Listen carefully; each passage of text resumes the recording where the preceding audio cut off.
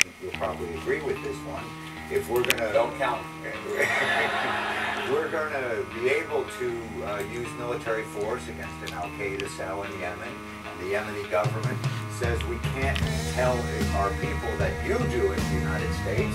We're going to say we're going to do it. So we may need to have that conversation privately. If WikiLeaks is going to put it all over the world, maybe next time the Yemeni government won't be so willing to let us take out the terrorists inside Yemen. Well, how that sound? We lose diplomacy altogether.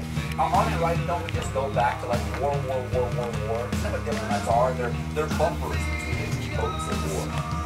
Well, actually, sometimes it's a little complicated. It's a little complicated, but you know, sometimes diplomacy and war go very well together.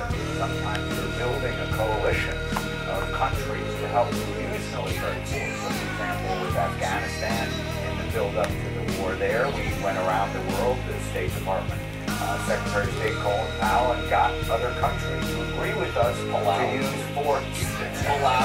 So sometimes right? Diplomacy and force. We did pull out with the coalition of the willing. Sometimes diplomacy and force go together really well. Thank you so much for joining me.